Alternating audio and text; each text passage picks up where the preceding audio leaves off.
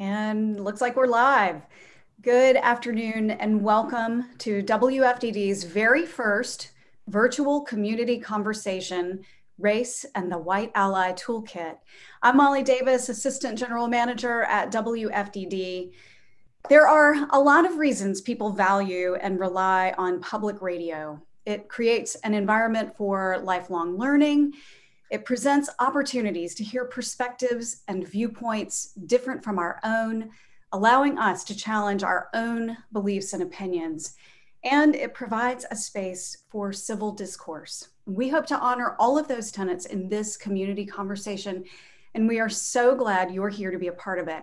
A quick reminder that our second virtual community conversation is coming up next week with WFDD's Carrie Brown. She'll speak with local education experts about what back to school means now. So mark your calendars for August 6th and plan to join us. Now, if you're viewing this on YouTube, you can participate in the conversation using the live chat feature. If you're watching on our Facebook page, you can add your comments and questions to the post. Now, I'd like to welcome our featured guest today, Dr. David Kant. In addition to his many other accolades, he just made his second appearance on The Daily Show this past Monday night. He's an author, speaker, dialogue facilitator, and the creator of the White Ally Toolkit. And he's here with us today for a conversation with WFDD's very own David Ford and with you. David? Thanks, Molly. And thank you, David, for being here. David, we've spoken a couple of times at the studio, and I've seen your work on video, working with large crowds and individuals talking about race. You make it look easy, but it's not. And talking about issues of race, especially with folks whose views are diametrically opposed to your own, can be really tough for most of us. Let me begin by asking you, why has it traditionally been so difficult to talk about these issues? It's so great to be here. I really appreciate being a part of this. I think it's so difficult. One reason is because we all have a sense, no matter where we are in racial groups or on the political spectrum, that a big problem has been committed in our society, that we have this big wound and this big difficult history. And part of the reason why it's difficult is because we all want to be disconnected from that. We all feel uncomfortable that that's been a part of the American story. And so there's very many things to do with that. One thing to do with that is, well, that was a long time ago. One thing to do with it is, well, that wasn't me. That was somebody else. And even if it was a long time ago and it was related to me, there's no moral obligation. That's another place to put that. We all want to be innocent of that. I remember an article by a guy named Shelby Steele, a conservative Black author who I disagree with mostly, but he wrote an article, I think in '88, about the quest for innocence. It's like we all want to be innocent of the problem. And so we have various things we do with that. We deny that racism is real. We deny racism in the past matters. And we deny that there's any connection to us now or any moral obligation. And I think that the struggle around that is part of the reason why it's hard to talk about. And it has always been hard to talk about. So yeah. I'll say a little bit more about that. In preparation for this session, I did a little bit of looking back at public opinion history in the past. And there's public opinions that seem crazy. So, is like in the 50s, like 89% of America, especially white America, was against interracial marriage, right? So we can look at that as bad, but we have other things that might seem equally strange to us. Like in 1962, 85% of white folks said that Black children have access to equal education as white children in 1962, right? In 1964, 74% of white folks said that the freedom struggle was hurting Black people, right? So there's always been a way in which we want to distance ourselves from the problem. Even by 1969, I think half of white folks were saying that Black people had a better chance at jobs, right? So there's a way in which we all know this racial wound happened, this horrible thing happened for hundreds of years, and we want to say, we're past that. I'm not related to that. And so talking about that and the ugliness of that, and then its a potential effect both on society and on us now is hard. So we don't want to do it, which is why even now, 55% of white folks think that racism against people of color is just as important as against, just as significant as racism against, racism against white people is just as significant as racism against people of color. At least that was before George Floyd. So this denial is part of our history and part of what we have to figure out how to talk about. And that last statistic is fairly recent. I read that. It's really interesting. We're in this moment in history. Those sorts of conversations seem to be occurring with more frequency. Give me your assessment. What seems to have changed today, this moment, that has led so many new people to joining the conversation about racial equality, many of them, for the first time? Well, I think that several things have happened. You've had 30, 40 years of racial education about racism, starting perhaps with critical race theory and then ramifying out in the in the ranks of college and the general culture, where people have begun to examine how has our racial history affected our current situation. You have 30 years of that being in certainly in college texts, if you want to, it's in those college courses if you want to get that, and often in just regular courses. So that has some impact, and that affects the general culture. And then, of course, you had the COVID situation, which puts us all in the house with not enough to do. And then you've had movements over the period of years. You had, Michael Ferguson has spawned Black Lives Matter.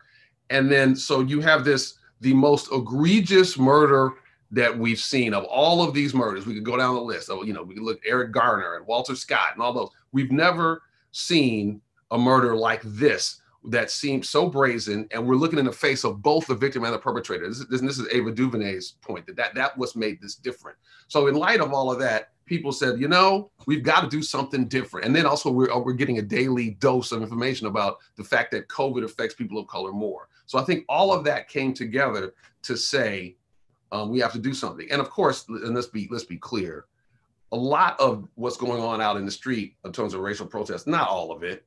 There's Republicans out there. A lot of that is anti-Trump. So you also have people wanting an outlet to do something that is against what they think is a problematic administration, racially problematic specifically. So all that combines to say we have to do something different, and that's what you're saying.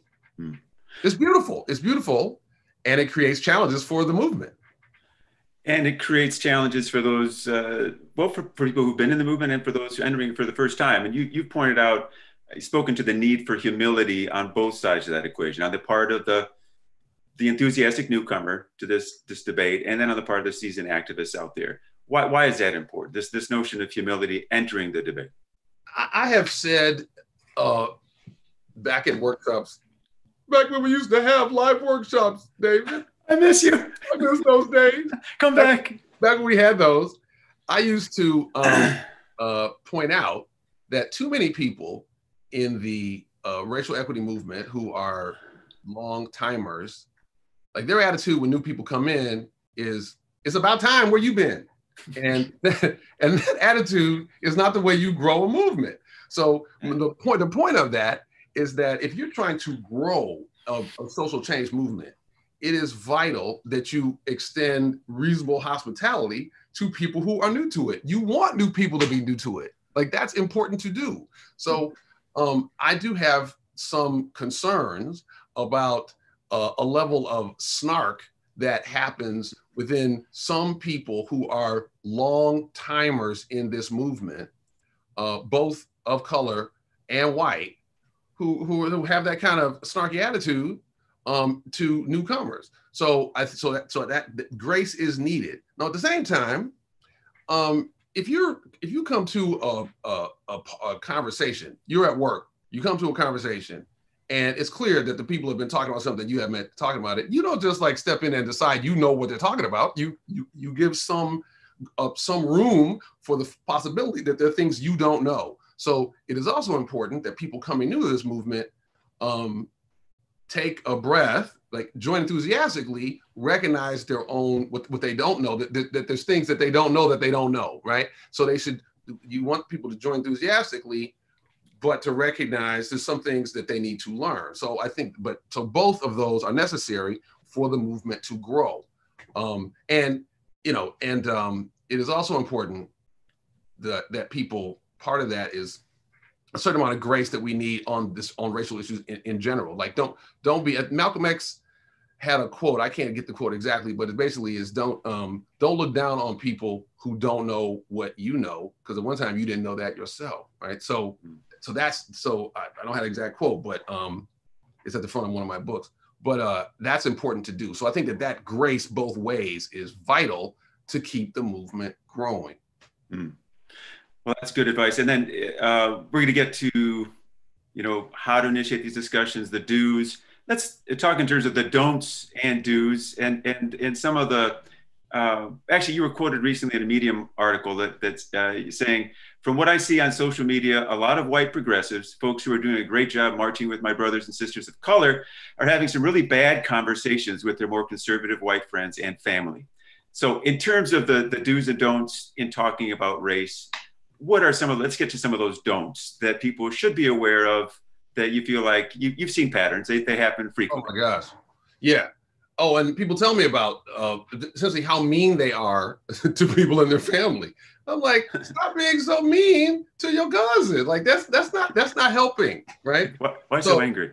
Yeah. So one of the things that's important to do is to make a distinction between anger at the problem of racism and anger at people who reflect the problem of racism. That distinction is important. So I want people protesting, marching, non-violently, being angry, right? Being angry about the problem, no problem. That's energizing. It mobilizes you, mobilizes other people. But don't be angry at your cousin, because when you're talking to your cousin and you're trying to pull your cousin in to understanding that racism is a real thing we need to think about, your anger is not only non-productive, it's actually counterproductive. So one of the things is, don't get angry. Now, a version of that, a loftier word for that, is show compassion. Show compassion for people that you're trying to invite to a new understanding. So that's a critical thing. The second thing is humility. Part of what people do is they try to persuade people about racial issues. Their stance is like, racism is a problem out there. It's a problem within you. I'm good though, right? And that's not very inviting.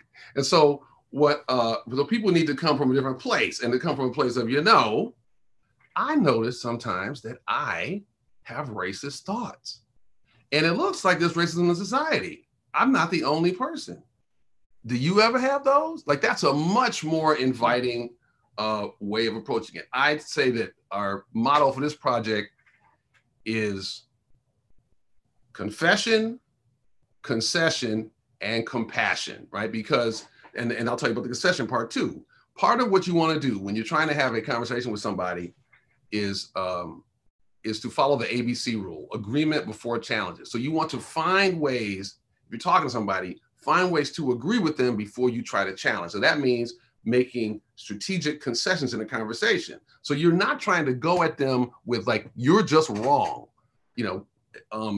As I have said, people do not like to be corrected, but they don't mind learning. So your strategy, the mistake that people make, is to be all about the correction energy as opposed to the invitation energy. And so to do that requires being calm and requires strategically looking at the conversation and not be all about like, I want to make you different now, but it's you're inviting the person as opposed to just correcting them. So stop getting so mad. Like, calm down, stop getting so mad. Recognize that even if you're further down the road of racial understanding than they are, you ain't been woke yourself forever, right? So you could be them too. So have some compassion, and then try to find in the course of the conversation, before you try to move them forward, try to find some way you connect or agree with them. And people often don't want to do that. They're so agitated and they're so about changing them that they don't even want to look for, how can I connect with this person? So those are some of the common pitfalls. One of the things you mentioned to me in the past that I thought was really powerful was this notion of just not dismissing somebody's concerns out of hand, or go there with me, because I think that seems like that builds a bridge more than just about anything in that situation. Yeah, part of what happens is that people take the stance of everything the person says in their battery of beliefs that are include their which we decide is their racially problematic views, that everything is wrong, and I'm going to teach them that everything they think of is wrong. So and that is the precise opposite thing you need to do if you're trying to persuade them. So for just as an easy example, although it has its own complexity, like take affirmative action, right? Now, I think affirmative action is a good thing based on, like, if you look at the racial inequities all across the board, right? From education to income to housing, you look at all of these inequities, and you look at even aggressive affirmative action programs don't include that many people like that. So let's face that. So I think that they're good things. Now, could it be possible that one could overdo that? Is it possible that one could overdo that? It's certainly possible to do that. But if you're arguing with somebody who thinks affirmative action is wrong, and they talk about, like, the way that it could happen that unqualified people get jobs over people who are qualified, mm-hmm. You're better off acknowledging that that's at least a reasonable concern in theory, as opposed to focusing on how that could never happen. Basically, that's wrong, right? Even if in the real world it doesn't happen. So I'm just saying that being dismissive of somebody, it not only is a problem, like it is a problem rhetorically from an argument standpoint, but it also, when people feel dismissed, they don't want to concede to you. They don't want to see your point, right? So, yeah. And part of what we know is that the best way to get somebody to listen to you is to listen to them first. So, I mean, there's good research on that. And so if we want to be persuasive, you want to ask questions and listen to somebody's concerns and not dismiss them. Okay. Well, that leads us, bridges very nicely into the do's, what to do. And you've written several books on this, obviously, David. So when it comes to conversations on race, that's a big bulk of the output. How about the do's? How do we talk about these issues effectively? And let's go there. Sure. So in my project, I teach something called the RACE method of managing a conversation. And it's the RACE stands for reflect, ask, connect, expand. And it stands for the phases of a conversation. Sometimes they happen right in order. Sometimes you have to loop back. But if you do it in order, it goes like this. Our RACE is for reflect. And that basically means find a way to calm down, like find a way to relax yourself in when you're in this conversation, your emotions are about to get up, about to rage up because it has emotional salience for you. You hopefully have done some work in advance to figure out what I need to calm down, and then you actually do it in the moment. So some people imagine their happiest place. Some people, I've got a lot of good feedback on this one. Some people put the tongue on the roof of the mouth. Why? Because you can't talk with their tongue in your mouth, right? So people do that. But you need to find whatever it is for you so you can calm down. So that's step one. Step two, after you calm down, you want to ask questions. You want to get, as somebody said, get curious, not furious. What you want to do is to ask questions that are focused on probing the beliefs, but in particular, you want to try to get beneath the belief to the experience related to the belief, because you're going to have a more connecting conversation if you have a experience-based conversation, not a belief-based conversation. Okay, so reflect, ask questions to get to an experience related to their belief that you disagree with. Then connect. This is the concession part. This is where you try to find something that you can agree with in what they said. Even if you can't agree with the part that is that you look as the racist part, you can find something else that you do agree with that's related to the topic. So you're trying to show them, I don't think you're completely crazy. So reflect, ask, connect, and then expand. Here is where you offer a story. Oh, by the way, I should say the connect you should do through a story. Like once you figure out what the thing is you want to connect on, you tell a story about it. So they've told you a story, and then you tell them a story. And telling stories taps into a part of our brain that we feel more connected to other people. There's something called mirror neurons that help us when we're, the reason why we cry at movies or get mad at when other people tell us a story about what something happened to them is because there's a part of our brain that links up with people and tries to mimic what we think their brain is doing. So that best happens to a story. So you connect through a story, and then you try to expand through a story. You try to make your point, you think racism is real, by telling a story about it. And the best type of story, the most powerful type of evidence, is one that shows that you have racially problematic thoughts, and then you can connect that to racism in society. But the most powerful type of story is one in which you show that you had problems, you had racially problematic thoughts, if you're trying to convince somebody that racism is real. Since we spoke first, I guess a couple of years ago, I've actually tried out the race method on friends and acquaintances. And how'd it work, brother? The most important nugget there was don't expect to change the world in one conversation, which you shared with me as well. And one little step forward is a step forward. So I had a couple of steps forward, and appreciate that. I was curious to get your take on, I'm having taught this method, the race method, to thousands of folks. What do you find in those workshops, online and in person, is the most challenging of those 4 steps? We're gonna enact out a little dialogue in just a minute to give listeners a sense of how this works in real time. But before we do, I wanted you to speak to what are the challenging ones of that process that you've seen over the years? Right. I think that the biggest difficulty is, again, just to be clear, the White Ally Toolkit, whiteallytoolkit.com, the biggest challenge for white folks who want to make a difference on racism by being more persuasive, which is what we focus on. The biggest is deciding that those little moments of where you had racially problematic thoughts are something that I can look at and then share with other people. So that confession part, that's why it's confession, concession, compassion. That's why confession is first. And I'm not the only person saying that. Like Dr. Ibram X. Kendi, the guy that wrote Stand from the Beginning, How to Be Anti-Racist, he says the heart of racism is denial, and the heart of anti-racism is confession, right? So I'm not the only one saying this.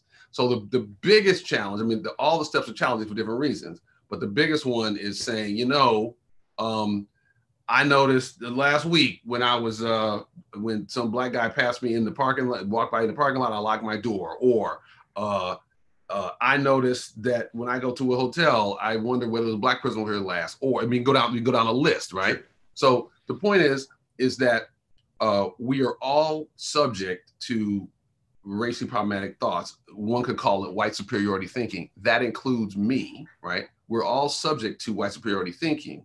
But because we have positioned racism to be such a social faux pas of the capital crime order, as opposed to what it needs to be, which is more like a second-degree misdemeanor, which I think is because it's a capital crime, we can't admit it. And so we can't admit it to ourselves or admit it to other people. But that is the precise opposite of what needs to happen if we're going to move forward. Because like I said before, if we're going to get people who think racism is not real in society, we have to show them that it's real within us and we can be good people and still have these problematic thoughts. But so if we're not willing to do that, then we're pointing at them and we're asking them to change the narrative about society, and they're not likely to do that, as opposed to, like I said before, hashtag we all have the virus. So I have it.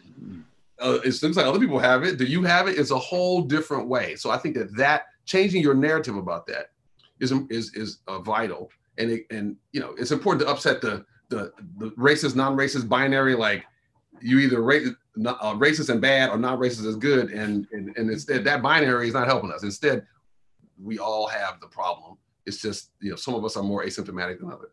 Okay, well, I'm going to get in touch with my racially problematic self right now and get into character as we embark on our role play here. All right. Online. I want to walk through a conflict. We'll recreate a conversation that I've overheard quite a bit recently, either face to face, online, on the TV, and so I will be that person with racially problematic thoughts and concerns, and you'll be our white ally as we So go through it. are we both going to be white people?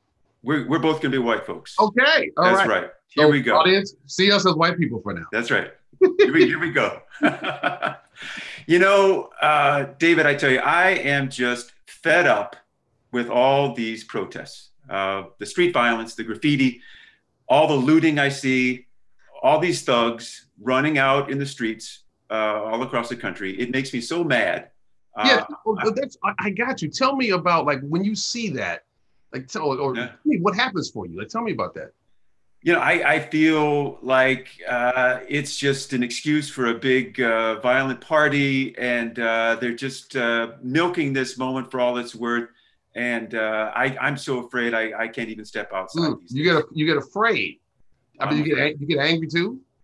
I get both. I get angry and I'm afraid. Sometimes at the same time. Yeah, no, I hear you. I know when I know what you're talking about. When I look at some of these instances that happen, like I saw a thing where these people, like I think it was in Malibu, they were like rushing the surf store and stealing like surfboards, and yeah. I've seen people at all sorts of high-end stores stealing stuff, and I know what you're saying, like some of this, and then what I understand is that some of this is like by professional thieves, like professional people who come in, and especially at the beginning of the protest, people are coming in and doing that, and then you got people who just like to cause chaos. So I hear you on that. When I see that, it makes me frightened too. So I know what you're talking about. And so what's interesting, I found, like I see a lot too, where you have these Black folks whose neighborhoods these things are in, who are trying to stop these white people from outside coming in and doing all that. And so my mind goes to those nonviolent protesters. So I hear you on those violent protests. Some of that violence is just, I don't understand it. But I'm wondering, how do you feel about those people who are the nonviolent protesters, who sometimes you see them stopping the violent people, but other times they're just protesting? How do you feel about them? Yeah, I don't get it. I don't feel like there's really, I just don't see the need for the protests in general. I mean, I feel like, I think all lives, should matter. I feel like blue lives matter. And I just don't get it. I just think it's inappropriate, and it's just anti-American. So that's interesting. So tell me about experience with experience you had that makes you know that all this stuff about protesting against the cops is not necessary. Have you had an experience with cops that were that showed you that stuff is crazy? Well, I've always had really positive interactions with police personally. I've seen them do some really courageous things, both on the news and just seeing brave things done on the streets. And I feel like I'm just out of touch with what these protesters are demanding. Right. So you've seen you've seen some positive stuff with cops doing. You said. Sure. I have. Do you remember any one of those? What comes to mind? Recently, I saw a police officer. It was actually a helpful call out to let folks know that there was a disturbance at a local school, and made that known so that parents could follow up with them. Right. It was a lockdown situation. Yeah. I got you. Yeah, there are so many good cops out there. Let me tell you what happened to me a little while ago. So I was going over visiting this friend of mine who's Black, and the day I was visiting him, he was trying to do some shooting on video. He went around the block. He was in a rural area, and he went around the block, and he was like videotaping himself with his camera on the car. And I went to go get some coffee. And when I came back, a cop had pulled up on my friend. And so I got there just as the cop was rolling up, and the cop was basically talking to my friend about, like, somebody had called the police on him, and it was weird. He felt embarrassed, like he was embarrassed to have been called out, and he didn't take my friend's He didn't run his plates. He didn't take his license. He was like embarrassed. He's like, I'm sorry that I had to come out here. But you got people calling the cops for no reason. He didn't call them racist, but he clearly felt bad about that. And I was like, that is an example of good professional cop behavior. There you go. I really get that. So that's true. Yeah. So when I think about all this, I also think about, so there's that, and I also think about other things. Like a couple of weeks ago, I was in Minneapolis and I was walking around. They got those sky bridges. Yes. Past this guy who was a black guy. He looked like one of those like Somali or Eritrean people. He had that kind of look about him. And he's a younger guy, much smaller than me. And we walked like this past each other. And then, so I'm just getting my steps. I'm walking around almost randomly.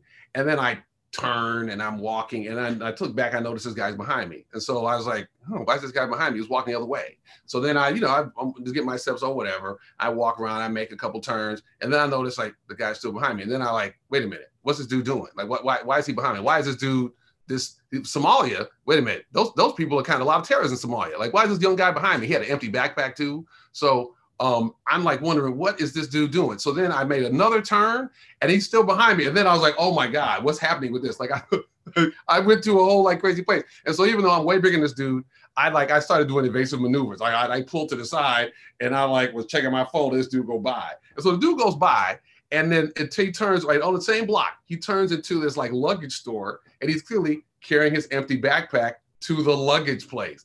So what am I doing, right? So I had turned him into some sort of terrorist, into some Somali stalking terrorist. Like I basically criminalized this dude. Like I made him into some sort of a danger when he was just like a dude walking around. And so when I think about like, if I do that, if I can turn some innocent guy into like a criminal, then I'm doing the same thing mentally that those guys did to Ahmaud Arbery, the guy like running around, right? The Michael brothers in Georgia, or that sometimes cops do. They have a whole image of people that is way unrelated to what they do, what they merit, because it's just suspicions. I mean, I criminalize this guy. So part of what I think about is, well, if I'm doing that, and other people like me are doing that, are good people doing that, then maybe these people will come protesting. Maybe there's something really happening that I just don't see as a white person. So, we could talk about whether that's ever happened to you, but I'm just saying that's why I have some sympathy for those protests, because I know racism is a real thing, because I just, as an example, I just showed you. Mm. And for me, that's a great example of how the most important element of this race method that you outlined at the very beginning was you need to share a heartfelt experience that is revealing and yet truthful and true of yourself. Clearly, my example of the police officer doing something I was making up on the fly and it didn't register at all. But the contrast is perfect. It's very potent. It's very powerful coming from you, and it's very believable. It almost forces somebody to give something a second look. Well, and just to be clear for the audience, so now we're no longer white people. Yeah, we're out of character now. We're back. No longer white people. So just to be clear, that thing I talked about with the cop rolling up, that was like, that actually happened. That was actually me filming, like that actually really happened, right? And the thing with the turning the terrorist talking, the terrorist, Somali terrorist talking to me, that was actually me too. Like that was me walking around, so I did that. So that's why, remember I said earlier, hashtag we all have the virus, me too, right? So those are both true stories. And so part of what we teach in the courses, in the books, and in the video courses, and in the online courses, I hope we can talk about those a little bit before we close, is to, like, you want to get your stories together, right? You want to prepare for these conversations. Now, it's you can prepare on different topics, but what's most important is you just like get a couple general purpose stories, like a connect story and an expand story. And expand story, the best kind, are the stories of, like I just had, a story of your own racially problematic thought. And people have told us that it's transformative. If first of all, having a plan is itself different, because people get really flustered when people make racially problematic comments. They think their whole the goodness of their soul is on the line when they step up to it or not. And so part of what we try to do is to give them some tools to like handle that moment. And that includes just having a couple stories that have a general purpose application, and then maybe practicing with other people in role plays like we just did, so you know how to use them. And then over the course of time, you grow your story bank, but you're ready to address it. One of those quick pointers that jumped out at me was you're at a dinner, a contentious conversation is beginning to erupt over the subject of race. You want to participate. You reflect by saying, I'll be right back, just going to go visit the bathroom for a minute. Just that 60 seconds, 2-minute period to think and get your breath together and then come back. I think it was a great point. That's what when we teach the method, right? We teach the race method over a period of weeks. Like, we have a cohort starting tomorrow night. And so we'll teach it over 4 courses over 6 weeks, 4 sessions, but the real work is in between, right? The real work is the homework, right? And so one of the first things to do is to figure out what is the listening tip and the relaxation methods you need, because we offer like 5 or 6 relaxation methods that people have learned to do in 5 minutes, but some people gotten down to like, I can do this in 2 minutes. Like you can do it on an extended bathroom trip. So you got to relax and you got to say, what do I need to do to remember to listen? I gave you an example earlier.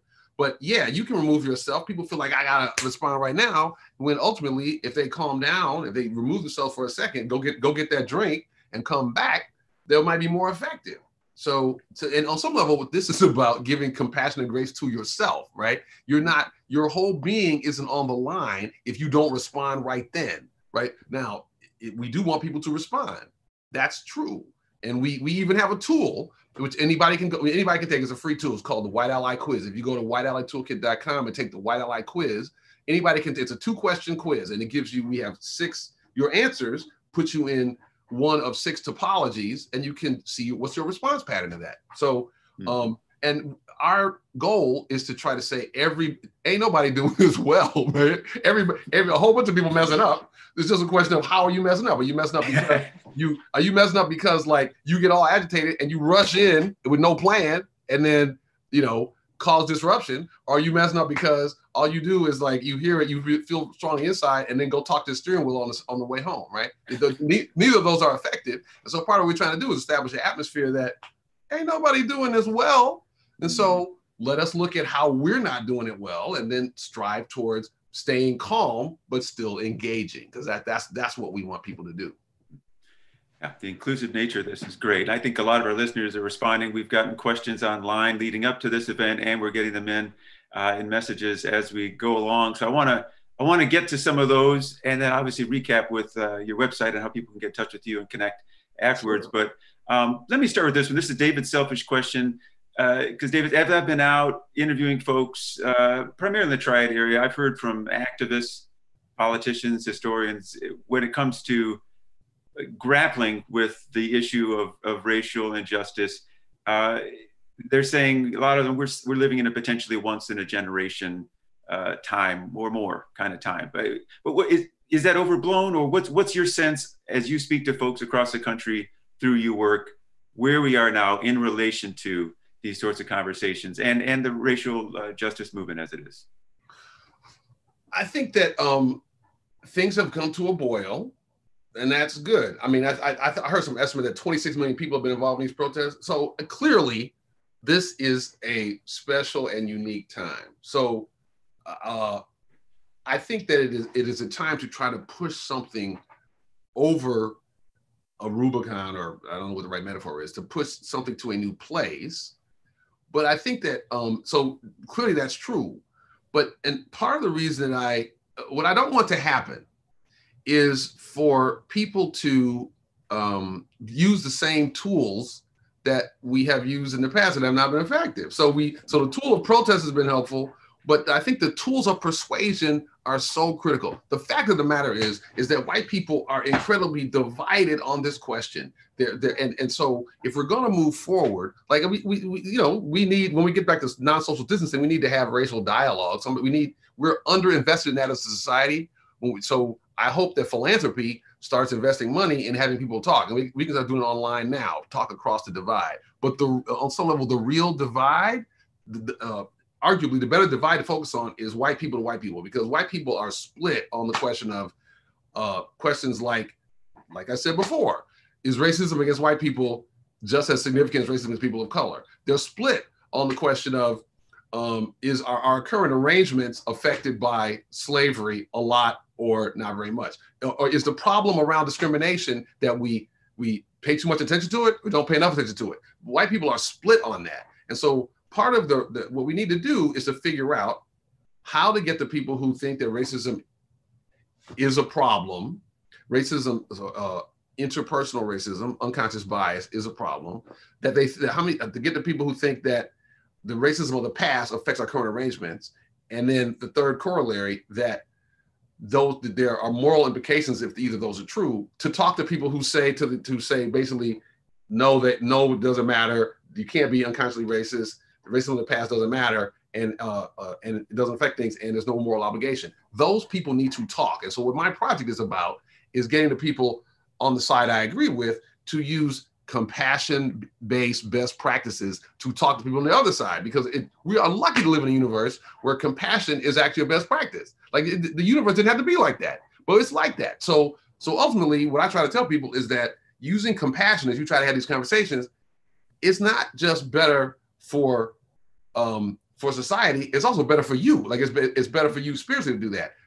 But there's another thing too. It's better for the country, because let's remember that we're being set apart by Mr. Putin. He has a whole set of people trying to help us, trying to encourage us to dislike each other. And so we need more compassion across the divide in general. And after this election, we certainly gonna need it. No matter what happens in this election, it's gonna be a whole bunch of people who are really mad. And so it is vital that we start infusing our society with more compassion-based skills, so that after the election, we're not going to fall apart. This is a really divisive time. We need to make it less divisive, and compassion is key for that. And so that's why all my work is based around compassion, but also because it works better.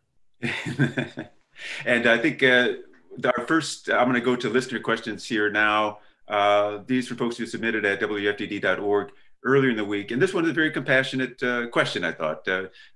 So, David, what is the best way to show support to Black friends during this time? Is showing up to protests important, or would that be seen as white people trying to shift focus away from their experience, their time to speak?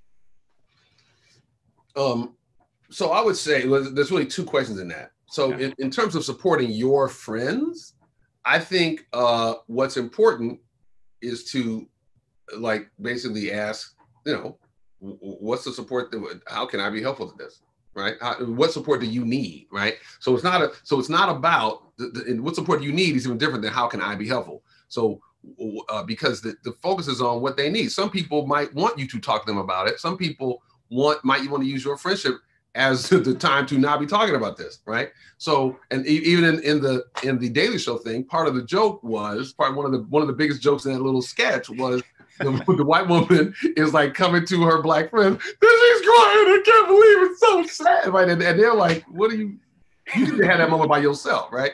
So what you don't want to do is to make certain presumptions about what people need. So this is your friends, you want to ask what they need, how you can be, what does it mean for you to give support to them, whether it's backing off or coming closer and talking about it.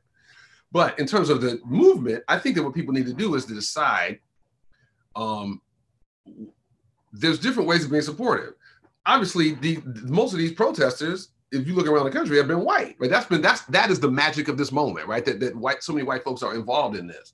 So I think, but once there, you need to listen to the organizers there, the people who seem to have some discipline and some sense of what they want. So there have been times in which white people get in front of the line, so that it's harder for the police to just go ballistic. And there have been times in which the organizers want the white people not in front. So it's important to listen to what the organizers want. Now, whether you go out and protest or not, I mean, I'm all the time with people who they're afraid to protest.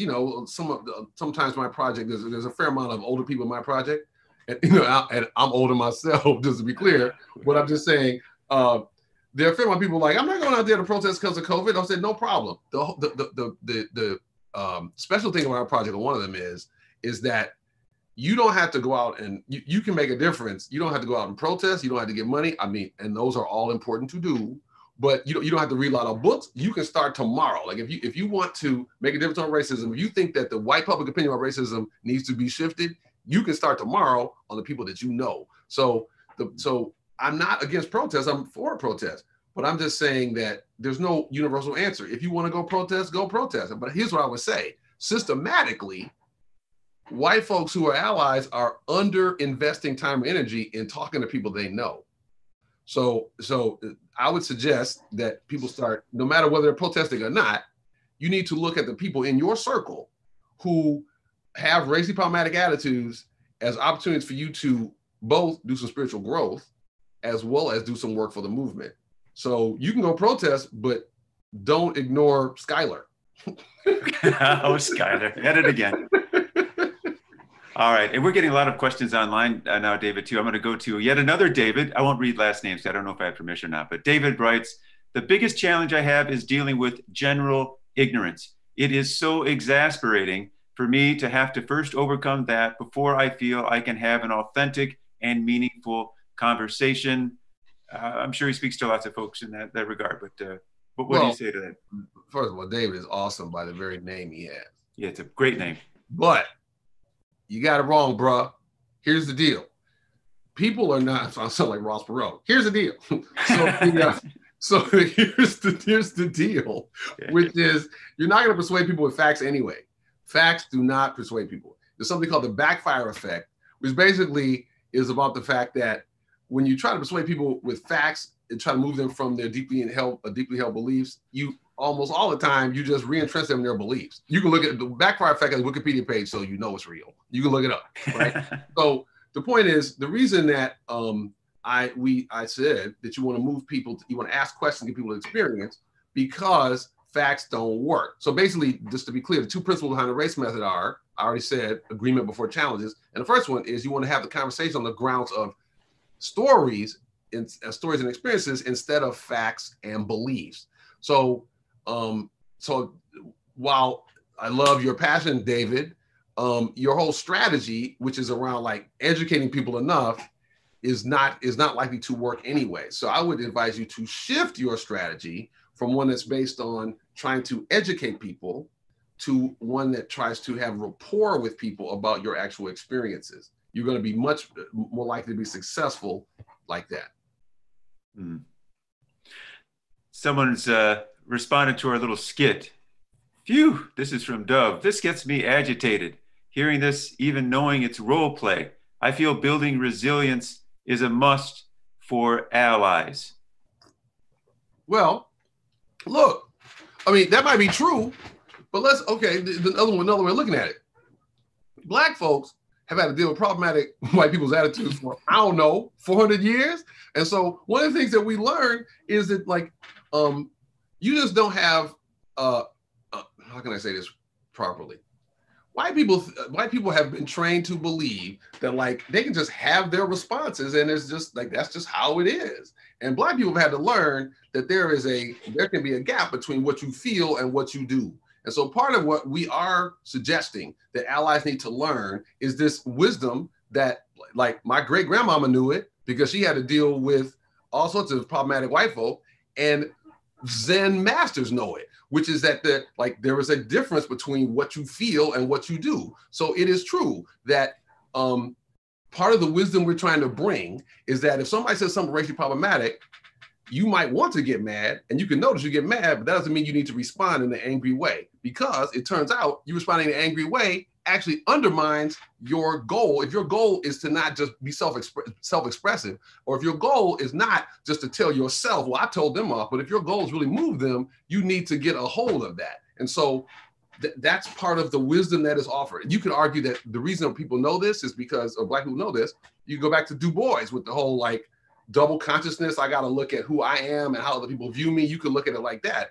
But so you're related to Du Bois or Zen enlightenment. But the point is that there can be a gap between what you feel and what you do. Spiritual masters will tell you that. And so you're working with people who are racially problematic is a chance for you to do some spiritual growth. But if we can go back to feeling guilty. You want to make a difference on racism, then work on the people in your circle. The good news is you will grow from doing it as well as make society better. It looks like some of the listeners are already ready to dive into the fray. David, this listener writes, do you have any good fallback questions for the ask questions portion of the race method? Well, the fallback strategy, just to be clear, you're not trying to trap the person. What you're trying to do in the ask phase is to get them to talk about an experience related to their belief. So if they, as an example, survey data tells us that 32% of white folks think that Black people are less industrious, i.e. they're lazy. Now, as bad as that is, that was in 2016. In 1990, it was 60%. So thank you, white people, for moving forward, right? So, but I'm saying if you run across that attitude, and again, a third of the white people have that, then the question is, I mean, you can try to fight them, but if you want to really move them, then you might say, well, tell me an experience that you had related to that, right? And they might talk to you about some media outlet that was talking about that, and you say, well, it's great that you consume media, but you can't always trust media. So I'm really interested in knowing, what is your personal experience that tells you that's true? So the point is, you're not trying to ask questions to trick them. You're trying to ask questions so that they authentically tell you what is an experience related to their belief. Now, on occasion, they will discover from your asking the question that they've been propagandized. That you can't bank on that, though. What usually happens is they'll tell you some experience. You will not like the connections they're making between their experience and their conclusion. But the reason you calm yourself down in the first step is so you can take that in and try to listen with an empathetic, open heart, even if you have already assessed that their conclusions are spurious, but it's their experience. It's hard to refute their experience, which is why you're trying to have an experience-based conversation in the first place. Because once you get to your story about racism, it's hard to refute your experience. You can refute somebody's perspective or some opinion, but it is hard to refute their experience, which is why you want to have an experience-based conversation and be ready to come at that with an experience that demonstrates to you that racism is real. That's why you're doing that. Now, but to be clear, I think this method is a best practice, but it doesn't work all the time. No, but it works. It's effective. It's much more effective than the argumentative method. I love our WFDD listeners because they're always, well, first off, they listen and they ask intelligent questions. And this one was an area of this dialogue that we didn't really dive into, which is, she's asking, Pamela asks, any suggestions for engaging someone who appears or sounds simply uninterested in different perspectives? Well, I mean, so that's a great question, because one of the things I haven't said in this conversation is that I recognize that the task that this project is asking white folks to do is hard, because there's a prevailing understanding among white people that you're not supposed to talk about races, is impolite, not supposed to do it, much less have conflict about it, right? So, and that you want to hide people. We're not going to talk about the bad part, right? We're not going to talk about it at all, and so you're not going to have a disagreeing conversation about it. So there's no question that what we're asking you to do is to do two things. We're asking you to seduce people into a conversation that they don't want to have, and to try to move their views. That's a hard task. So, I recognize that. That is the challenge. Remember, the heart of racism is denial. So if we're going to do this anti-racism work, then what we're talking about is, how do we muster up our best skills to try to invite people into that conversation in ways that if you did it explicitly, they wouldn't want to do it, right? But you're trying to. That is why it takes some skill and savvy. So let me give you an example of that. So, and I know we got all the questions, I'll try to make this quick. So one of the things that is a common thing among white people is something called racial anxiety. And that's like the feeling of I'm going to a cross-racial situation and you wonder whether you're negatively judged. Okay, whether you're negatively judged. Okay, got you, but judged as a racist.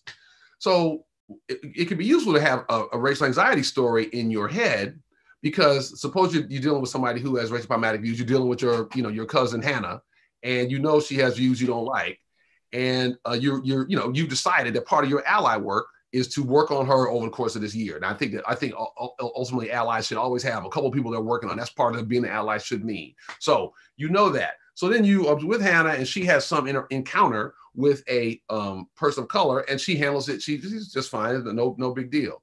So one of the things you could do is to say, Hannah, I really want to compliment you for the way how you did that. The way you handle that. So you raise it in a compliment, right? And then you talk about like and so because when you did that, I was reminded of this time I was interacting with a person of color, and I was all nervous, and I thought they might have noticed. So you're bringing up the topic through a compliment, right? So you're raising the issue through a compliment. Now, will they go for it? Maybe, maybe not. But I'm just saying that's a whole different thing than we need to have a talk about race because I don't like your attitude, right? You're using strategy to bring them into a conversation, starting out with a compliment in order to raise the issue. Part of what we try to teach people is to figure out ways that work for them where they can be effective in bringing up the racial issue in ways that don't make other people feel nervous or defensive, so y'all can have a talk about this issue that's so vital for this nation. Mm. Well, the questions have been rolling in, and I, as much as I want to get to each of them, believe it or not, we've just got about 5 minutes remaining, and I want to. I told y'all this should have been 90 minutes. I told you we make it 90 minutes next time. We're not going to have a hard out, so don't worry about that. I do want to, and maybe we'll get a question or two at the end, but I wanted to talk a little bit about White Ally Toolkit, your coursework, what this looks like. Kind of bring us in, for those who haven't been to your website and check these things out, how do they roll out? How do these interactions, these dialogues work out in a group setting? Are they one-on-one? I'm curious how you've adapted with the online and blending of events. Okay, so here's one way to think about it is we have engagement at different levels. So we have books. So we have the White Ally Toolkit, workbook. And all these books, you can buy them from Amazon if you want to give Jeff Bezos half the money, or you can buy them on our website. You can buy them in PDF form. And obviously that's better for the project. So we have the White Ally Toolkit workbook, and we have Equipping Anti-Racism Allies, and a couple other books that teach you these methods in the form of a book. So it's self-guided through a book, right? We also have the Race Method 101, which is like a video course. So if you have videos and plus worksheets, and it guides you through, like you watch some videos, and then there's homework, and you can't get to the next phase until you log in the homework. It's on a learning platform, right? So that's the next level. Then the next level is a cohort. So we have a cohort starting tomorrow night. It's called Doing My Part to Dismantle Racism. You can see all this stuff on whiteallytoolkit.com, and I encourage people to do it. And on that, you're on a learning platform, but you're doing it with other people, right? So we have a cohort of people, and we meet once every 2 weeks, and I and a couple of my assistant coaches are there. And it's mostly me. And then you interact online with other people, interact in the Zoom meeting. But then in between, you're interacting asynchronously. You're submitting your homework. Other people are commenting on your homework. The coaches are commenting. And it's all about like you practicing different skills and then reflecting on the interaction, putting that in so we can all read it and give feedback. And then over the course of the course, over the trajectory of the course, people become more skillful at these compassion-based methods. And people tell us it's not only transformative on this, but it also helps them with other things, because the attitude, people become more mindful and more compassionate generally, because by practicing on this issue, it has ramifications for the rest of their lives. So that's a good question. So we try to, this project is about like changing the culture. Right. I'm so grateful to be here, but this is why I'm trying to get the word out as wide as possible, because, all these anti-racism books are fantastic, but a lot of them are kind of like you thinking about yourself, and that thinking about yourself is important work to do. I think we need more energy on people like going out and then talking to other people, because we're trying to change something that we all share. And I just think that many more people can be active agents of change. They don't have to, reading books is great, understanding themselves is great, but they can start working on this problem collectively right now. And so that's our approach to it. And I can say one of the positives that I draw from this is just how it lends itself to advanced listening.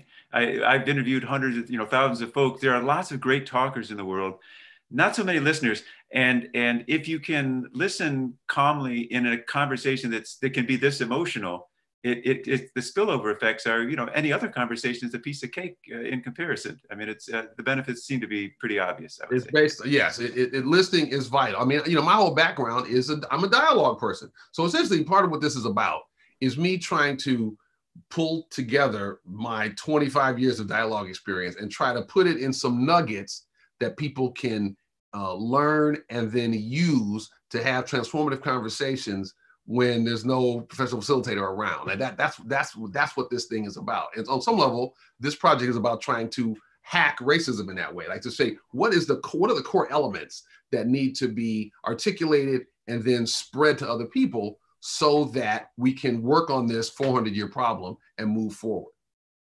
Fantastic. Well, David Campt is the author of the White Ally Toolkit. His most recent book is Compassion Transformed Contempt, a Black dialogue expert's advice for the white progressives on down-revving anger, creating connections, and maybe changing the world. And you can connect with David Campt at davidcampt.com or the whiteallytoolkit.com. Not the white, just whiteallytoolkit.com. Thank you so much. Whiteallytoolkit.com. David Campt, thank you so much for speaking with me today. Thank you. That was fun. And as a reminder, WFDD's Community Conversations will continue next week, August 6th, with reporter Carrie Brown and a group of expert panelists. The topic, what does back to school mean now? And you can register online at WFDD.org.